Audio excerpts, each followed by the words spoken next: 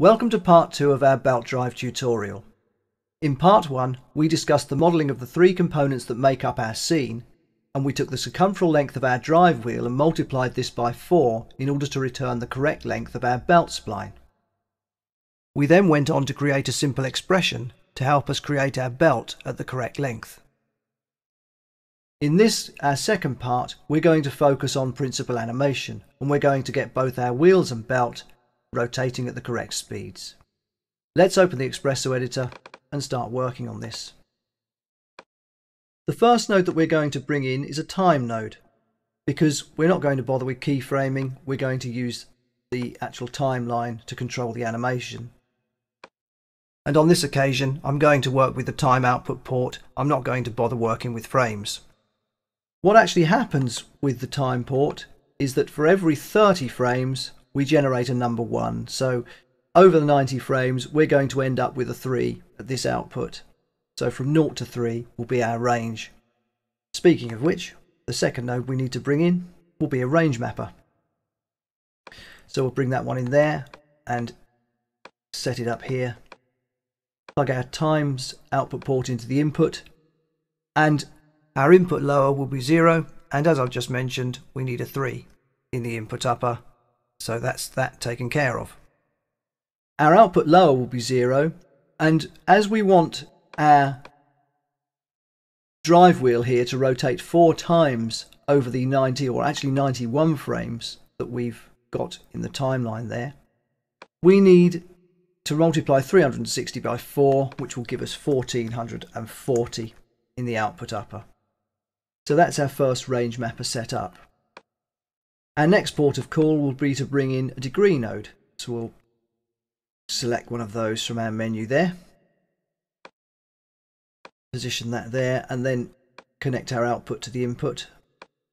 And this will need to be, in actual fact, a degree to radians, because we need to pass this value over to our drive wheel, which we'll bring in there now, and we'll make that a little bigger because we need to use both the input and output ports here. We'll give this coordinates rotation, rotation P, and plug the output of the degree into the input there. And if we just quickly run the timeline, we can see that our wheel's rotating nicely. So that's the first little piece of our expression sorted out.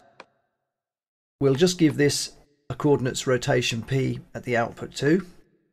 Make it a little bit bigger. Our next step is to bring in another degree node. So we'll bring that in there. But on this occasion, this needs to be a radians to degree.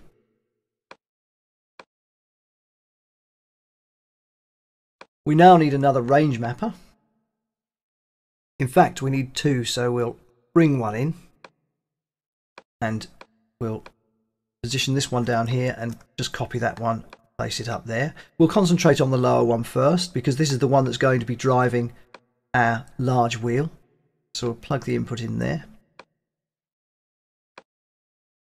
And as with the gears, we know that if we just quickly run through it, we know that our drive wheel is actually half the size of our large wheel. So obviously, for every rotation of our drive wheel, we get half a rotation of our large wheel. So the formula we're going to use is exactly the same as for the gears. The input lower is 0, 360 for the input upper, 0 again for the output lower, and the output upper 180. So that gives us our formula for rotating our 2 wheels correctly. We'll then get another degree node, which is a degree to radians. Just copy this one across here, place this here, bring the output into the input there, and then drag in our large wheel, give it rotation P at the input, and plug the output in there. And now if we run our timeline, everything should sync that far, and it does. You can see that's working nicely. So that's our wheels sorted out. We now need to concentrate on our belt.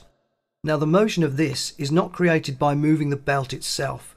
In actual fact, what we're going to do is rotate the texture around it.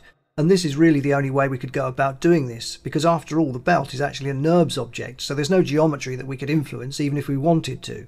We must move the texture in order to create the illusion. So if we drag the output of our degree into the input of the range mapper, we'll need a value of 0 in the input lower, and because of course we're using our drive wheel, we know that we want 1440 in the input upper. The output lower will be 0 because that's the start position of our drive belt's texture, and the output upper will actually be -1 because what we're actually doing is rotating this texture around the belt. What's happening is that the texture is rotating in its y-axis. It's the y-axis of the texture that's actually going to be rotated. So it starts from 0, and if it were rotating in a clockwise direction, then in our output lower we would need to put a number 1. But the texture is actually rotating anti-clockwise, so it's a value of -1 that we need it to finish at, and that's why we've done that. And then all we need is to bring in the belt's texture tag here, and at the input we come down to tag properties, and offset Y is what we need to bring in there, and then all we do is connect our range mapper's output to our texture's offset Y. And now if we run the timeline, as you can see, everything is working. There is a slight glitch in it though, if you notice, just a very slight glitch, and the reason for that is actually a deliberate mistake that I've left in yet again. We're going from 0 in our timeline to 90, so we've got 91 frames, but frame 0 and frame 90 are identical because obviously at position 0 this is the start position for our wheel, and frame 90 is exactly the same because 1440 degrees is exactly the same position because it's 4 exact rotations.